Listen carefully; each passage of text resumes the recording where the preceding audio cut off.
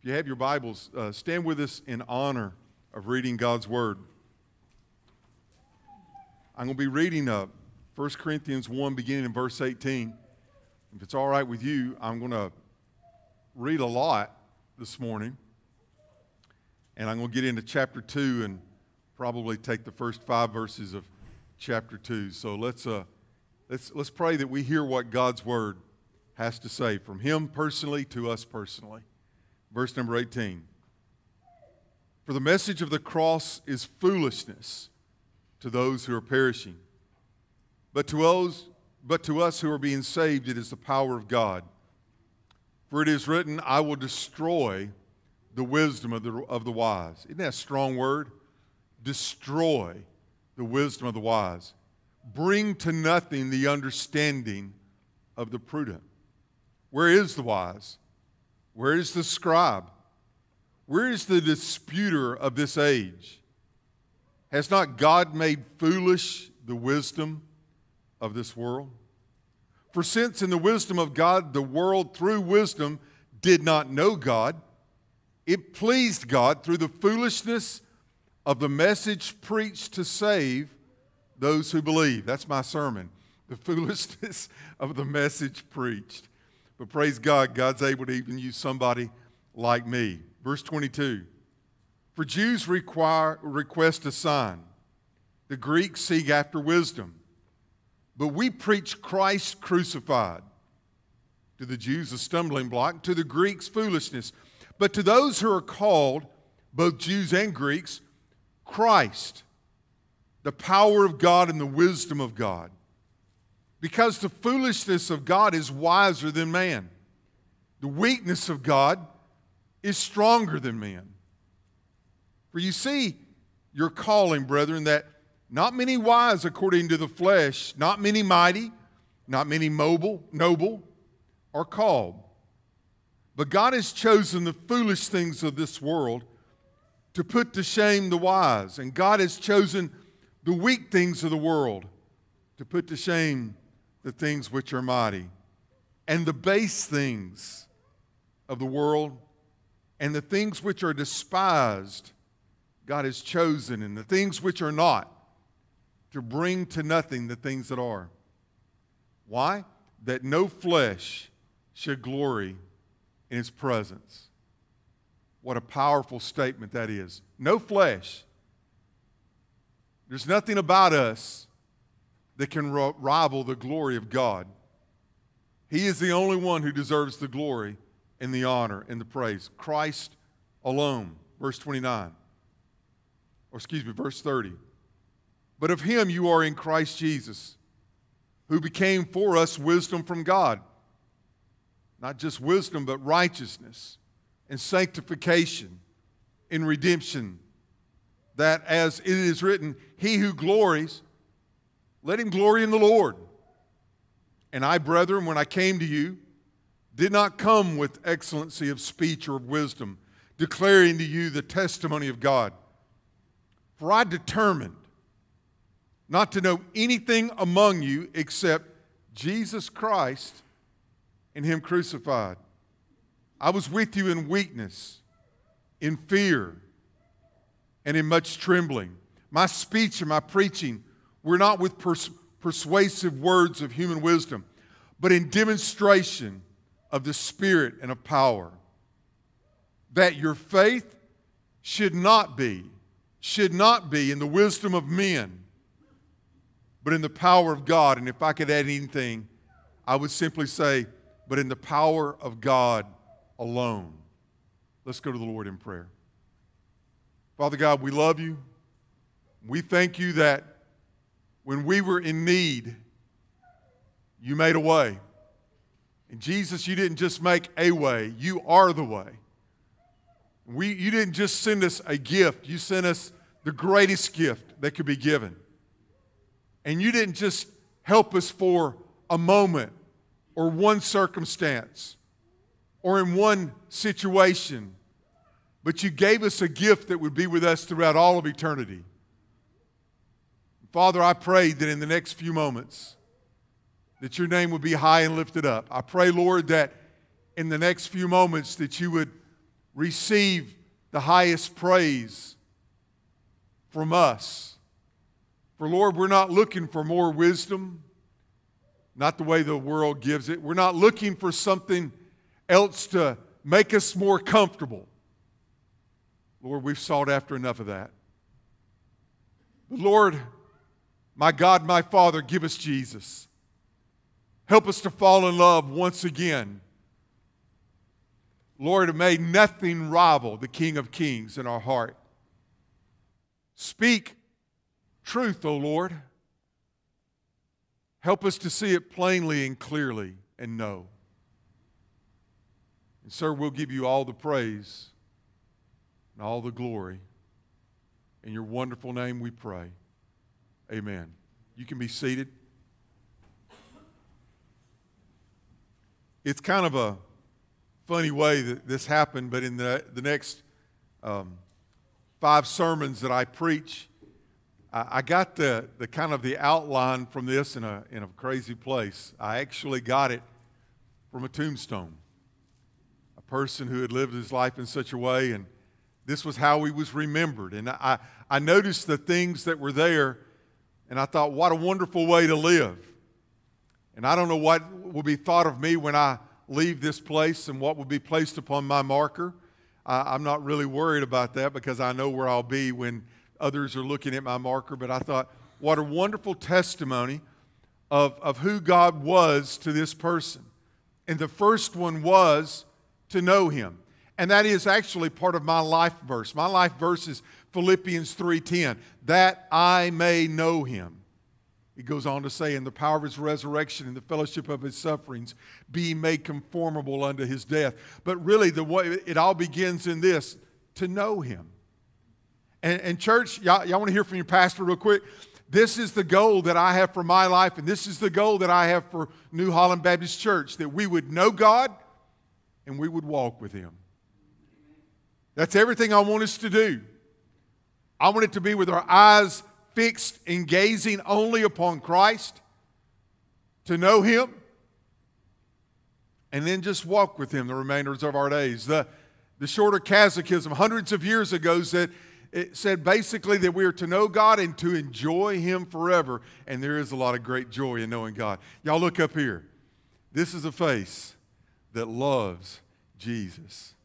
This is a face that knows that I am so very blessed and honored to be touched and known by the King of Kings and the Lord of Lords. That He knows every hair on my head, every thought in my heart, and still loves me and wants more for me than I could ever imagine or understand. When I began to think about this week, and God began to do a work in my own life, I wrote some things down to know God.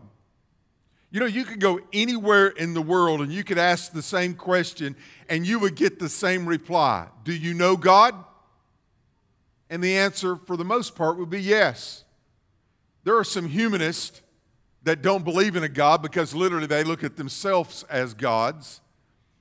And there's others that look at idols or creeds or things and they look at those things as God. But for the most part, people all over the world believe in God, but yet I would ask, what God do they believe in?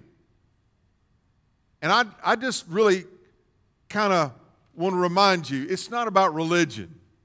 Not at all. Not about religion, and it's not about being perfect because none of us are perfect. We're all sinners.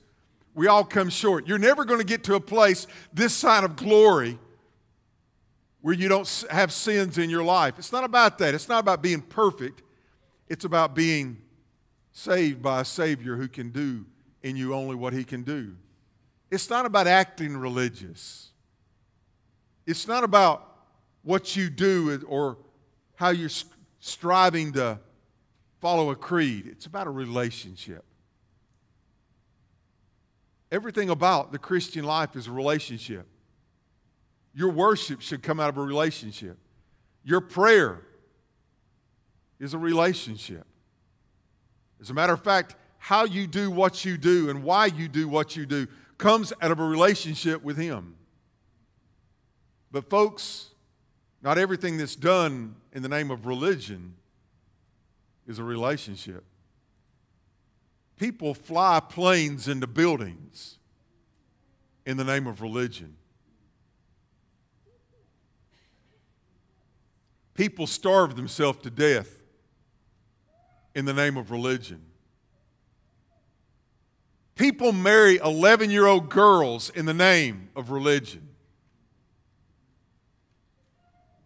People drop acid and do drugs in the name of knowing God and religion. People drink poisonous Kool-Aid in the name of religion. People sit in huts on the side of a mountain and do their very best to think of nothing, and they do that in the name of religion. People stick their hands in a box of poisonous snakes in the name of religion. Not this preacher. If you want that kind of a Baptist, you're going to have to go some other place, not in this place. I just simply want to say, no wonder so many people are turned off by religion. How many of you have been turned off by religion? The last couple weeks, I've been surrounded by death. Now, folks, I've been in the ministry 35 years. I know about death. I've seen it. I've done funeral services more than I can remember. I've been by the bedside and watched them breathe their last breath. I prayed with family. Prayed with family this week. And I'm not saying that in the last 10 days or so that I've seen more death than at other times. Not so. But I believe I've been touched more by it. Or really, I think that, can I just say that I'm going through something in my own personal walk with God, that God has used this to maybe bring me towards what Malachi called the refiner's fire. I had a niece. Wednesday a week ago, she breathed her last breath here. She had cancer in the brain. They told her she'd have 6 months to live, and the doctors at Duke University did so very much for her. She went up there so many times, but after 58 months of battling, as I told everyone, she was healed. She got to not have to deal with the pain and the sorrow and the heartache anymore. But that's not the point. I was talking with Martha, and I will always be touched by how she and Al had to live with what they went through those last couple months. But this is what my niece said 2 weeks before she died, when she had a lucid moment. She said, "No one should be more thankful than I am for what God has done for me." From a hospice bed, holding her head because the pain was excruciating. Yet from that place, she said, "No one in all the world should be as grateful as I am. No one should be as thankful as I am for all that God has done for me." And I see so many other people who don't have that attitude. Lynn and I went to a funeral of a friend, someone I've known since 1989. And he was a good man. He lived a very good life, worked until the end. He was in his 80s. He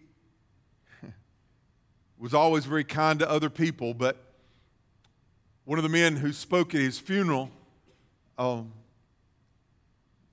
he had breakfast with that person many times during the week. Y'all know those restaurants where groups of people go and they have breakfast every day? And he was there, and this friend of his, this preacher friend, had asked him this many times, but asked him this question once again and said, "Are you ready to go? Do you know that you know? Are you ready to see Jesus? Are you ready to face death?" And this was his response: "I believe so." Lynn and I left the graveside that day, and we got in my truck, and we had not traveled very far down the road, and she looked over at me and she said, "Did that bother you?" I said, "Yes, it did." She said, "I have more than I believe so. I know so." Y'all hear me? I know in whom I believe, and am persuaded that He is able to keep that which I have committed unto Him until that day. Praise God. I don't know that I want to live I think so, maybe so, I believe so, I don't know.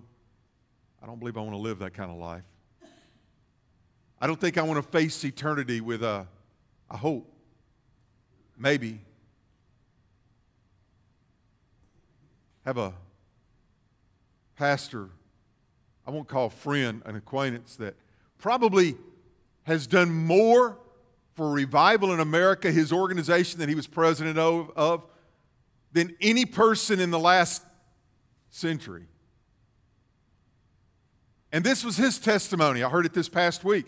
He said that when he was young, a lady came to him and said, "Your brother just got saved. Don't you want to be saved too?" So he walked an aisle and was baptized because this lady told him he needed to go do it. Yet John chapter 6 says that you can't come to know God unless He first draws you, woos you, speaks to you personally. What Romans 10 says, that you hear the personal invitation. Faith comes by hearing, and hearing by the Word of God, the Rhema, the personal invitation from God. This man did not get saved for years later.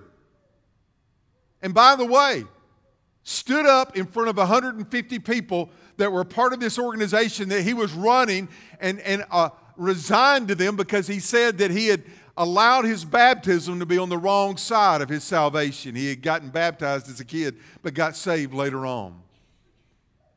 Matter of fact, the CEO said, no, you're the kind of person we want leading this organization. Somebody who's transparent and honest.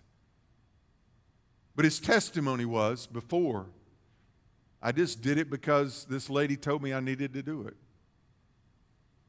Billy Graham, with all the crusade ministry and people coming forward, and he found out from the cards that people filled out that so many people who had come to get saved were already church members. His response was that he said 3/4 of all church members are probably do not know God. That bothers me if that's the phrase. If that could be in any way true in some way. And by the way, the ones who say that they know God but have no response of this is how I live my life and I surrender myself to God and I seek to follow Him with all my heart, soul, mind, and strength, and I deny myself and take up my cross and follow Him. You know, the things that we say in religion and the things that we do sometimes can be very different. You know, if you want to know God, He's not hiding. Unless you say that He may be hiding around a lot of a religion today. Early one day this week, I was sitting at my kitchen table with this notebook in front of me, and I was looking at it, and I began to start thinking about some of the great religious allegiances that people have in this day that they find great value in that I'm not sure God does. Can I just share with you some of the things I began to think about that morning? In the name of Christianity, people argue over, should we drink alcohol or not drink alcohol? Should we get divorced or not get divorced? Or remarried or not remarried? Or should we dress in this style or should we dress in that style? You know, Satan loves to divide, doesn't he? In the name of religion, I'll read this version, but I won't read that version of the Bible. Or I believe in being sprinkled, or I believe in being immersed. Or this person speaks in tongues and that person doesn't speak in tongues. Or the leadership of the church, is it supposed to be elder-led or deacon-led or pastor-led or committee-led, or what is it supposed to be? Or are we supposed to meet in the mornings or in the evenings or on this day or on that day? Or are we supposed to do discipleship one-on-one or in a small group or in a big group or on this day or on that day? Or do we sing? Do we sing this style or are we supposed to sing that style? Or do we follow what some call the old paths, or do we follow new methods? I'll be honest with you. In staff meeting lately, myself and Rick and Mark, we've been looking at some things, and some of the things that we're looking at and being challenged by are over 300 years old.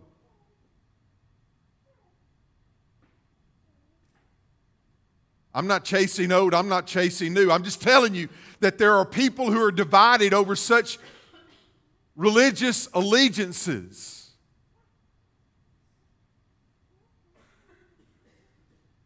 Should I be a part of a big church or should I be a part of a small church? Which one's right? Should we have pews in the sanctuary, or what if we have chairs? Or should we have screens, or should we hold a book? This might shock you, and I'm not exaggerating. Should we pray a sinner's prayer or not? Do people actually have an opportunity to be saved, or is that decided for them and they don't really have a choice in the matter? Or as I found out when I was out here by the cross, by the road, under that tent, a man came to me and he didn't share the Word of God with me, but he spoke the Word of God at me and told me how wrong I was for praying for people. And I know these things personally. I've seen them and I've heard them. And you may say, Pastor, I just believe it's this way. I will tell you there are others that believe it's that way. And those are religious creeds. And by the way, on most of these, I've been judged on one side or the other.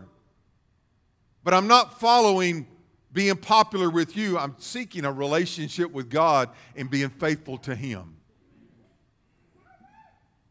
Yet I wonder, do we know Him? In the Old Testament, there's these things that we call theophanies. And that's where God would actually show up in the flesh in the Old Testament. He did it with Abraham. He did it with others.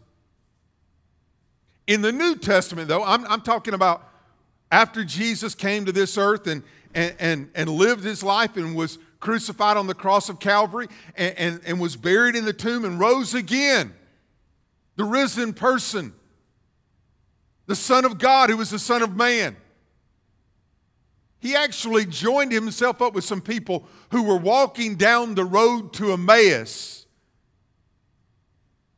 who would have defined themselves as followers of Christ, and they still didn't recognize Him. It wasn't until they heard Him pray, and then they said, "Did our hearts not burn within us?" Could you imagine? And I wonder if we get so caught in religion, if Jesus actually entered a church service and sat down, would we recognize Him? Would He recognize what is being done in the name of Christ? If that doesn't give you cause to pause, to know Him personally. And if you know Him, then walk with Him. To know Him, so many people are looking for a head knowledge, or they want another Bible study so that they can learn more, but they're not living what they already know. Are we experiencing Him? I did this in the first service. I wasn't planning to do it in the first service, and I really had not planned on doing it in the second service either, but I promise you there's something God's been doing in my heart and in my life. I think you know that. I think you can see that and sense that. But early in the morning, I sat down and I was writing. And I want to tell you, it bothers me when there's part of my life that I'm trying to seek God with all my heart, soul, mind, and strength. But there's another part of me when I'm trying to hold the hand of God, I'm trying to hold the hand of the world and what pleases Brian. And what brings comfort to Brian. Now, I may be the only one that's that way. But I'll confess to you that I am. And I wrote this down because I truly want to finish my life living a life of revival. And I know I've made this pledge. I don't know that you can see this on my page. It says, read daily. And now I begin when I get up in the morning and I grab my Bible and I go to my quiet place. I take this piece of paper before I do anything else. It says this, repentance. It's a hard attitude that says, everything I know to be sin, or in the future to know it is sin, I will be willing to give it up for Christ. Everything. To know to do sin, to know to do right, and not to do it, to him it is sin. And I tell you what, I'm not there yet, but I don't want any dissonance in my life. I want to make sure that I'm not just saying that and preaching a word that I'm not wanting to live. And I want to make sure that there's everything in my life I put under the microscope of the glory of God, and that anything that does not honor him and bring glory into him, I need to remove it from my life. It's a daily decision. It's a decision by occurrence. It's a willingness to say yes or no. It's a willingness to say, I will or I will not, depending on the circumstance. And I will say, I want to say yes or no without any argument whatsoever, without any hesitation, without any self-will, not trying to balance my will and God's will together. And I've made a commitment that I'm going to be in the Word, that I'm going to have a time of prayer, that I'm going to stay away from distractions, that I'm going to seek first the kingdom of God, that Brian needs to seek to be humble and speak the truth in love, no matter what, and be a person of love and be an encourager.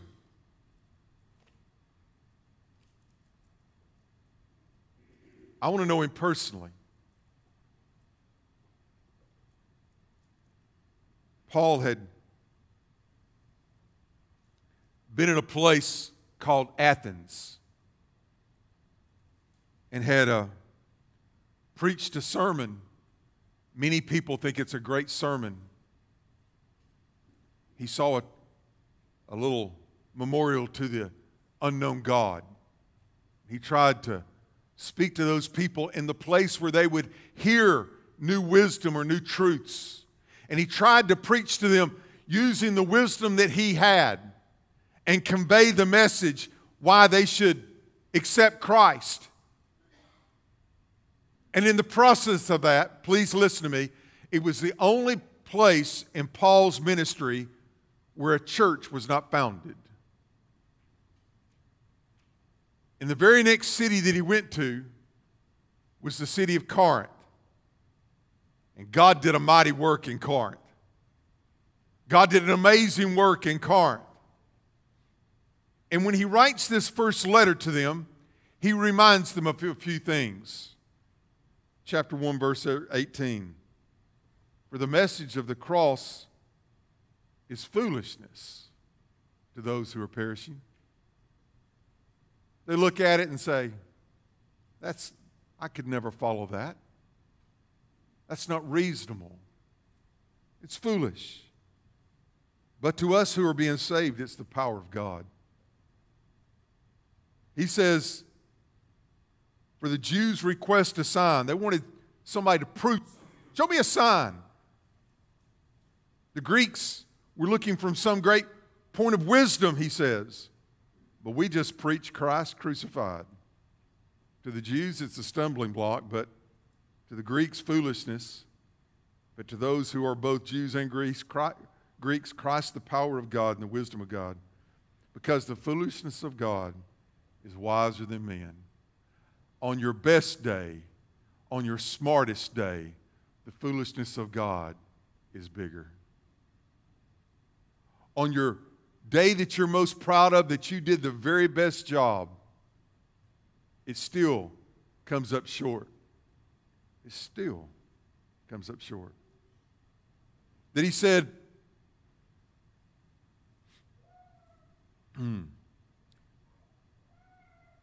but of him you are in Christ Jesus, who became for us wisdom, righteousness, sanctification, redemption, so that he who glories, let him glory in the Lord. So he said this, when I came to you, I didn't come with excellency of speech. I didn't talk you into anything. Or of wisdom declaring to you the testimony of God. I think he would almost say this, I tried that and it didn't work. He said, but I determined to know nothing among you except Jesus Christ and him crucified. That's enough. I'm not preaching a new message. All I have to give you is the cross. I can't give you the cross plus anything. And I'm not going to give you the cross minus anything. I'm not going to say to you, it's what Jesus did plus all these other things you've got to do. Those people who took those planes and crashed them in to those buildings, they thought they were doing it in the name of God. They thought that they would be honored to do such things. They thought they'd get 70 virgins.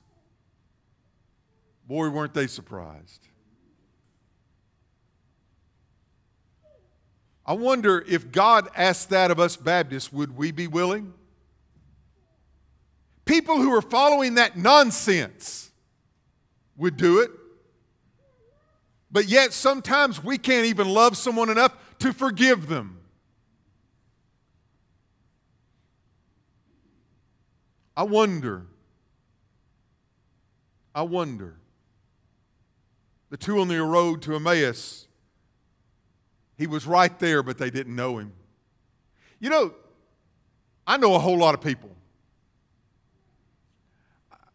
I think there are more people that know me than I know, but this past week when we were talking about the funeral that I went to, it was in Danielsville. It's in Madison County.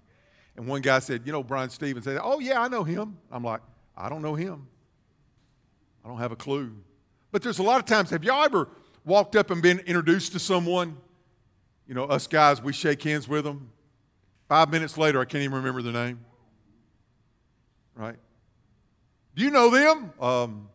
Well, they're an acquaintance, but I don't really know them. But I said this in the first service. I got a son up there in the balcony right now.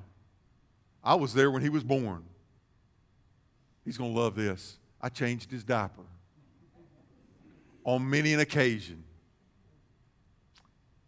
I've helped him up, and by the way, I've sat him down too. I've cheered him on to give him great encouragement. Tried to set an example before him, but we've gone through things together, and I know that young man. I know him. I know his heart. I know his desires. Matter of fact, he may think that there's some things that I don't know, but y'all who are parents, we really do, don't we? I wonder if there's some people who came to know Jesus that they got close enough maybe to shake his hand, but they never sought to follow him. I had someone say to me not too long ago, I was talking about the whisper of the Holy Spirit, and they said to me, they said, I've never heard the whisper of the Holy Spirit of God. And I said, really? I have.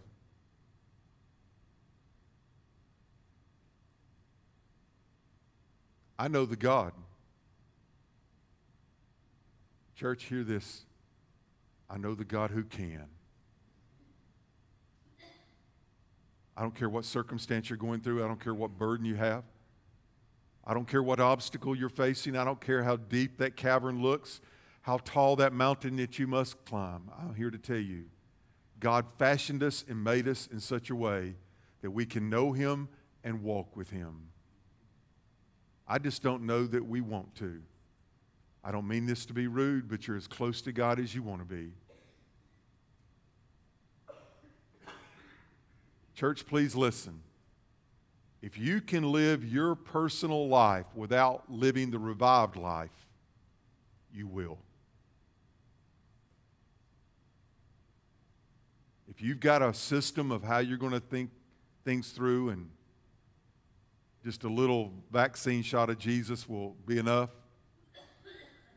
then that's all you're going to have. But Jesus said to deny yourself, take up your cross, and follow Him. I think some people are signing up to go to heaven because they don't want to go to hell. I mean, someone said that there'd be mansions there and streets of gold and no more sickness or heartache and pain, and it seemed like a good alternative. I think I'll have a little bit of that. But let me ask you, do you know Him?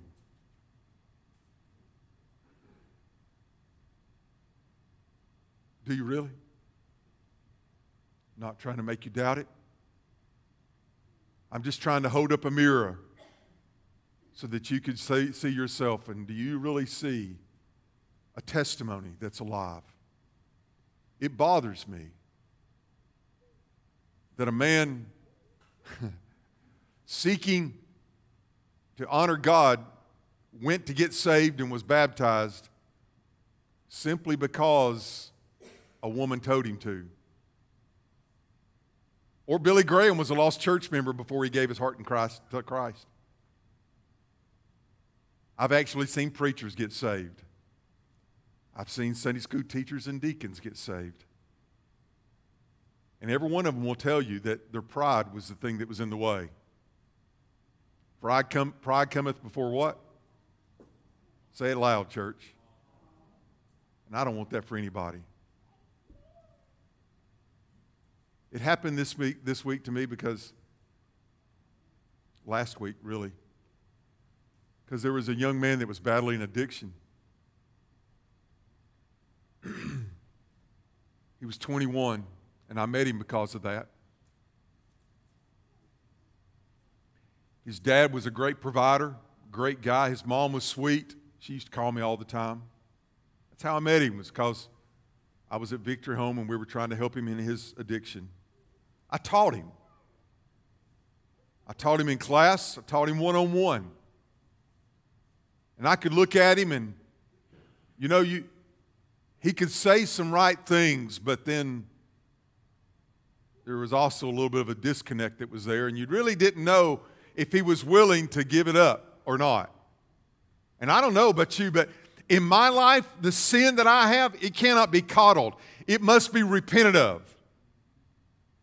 Probably the same thing for you.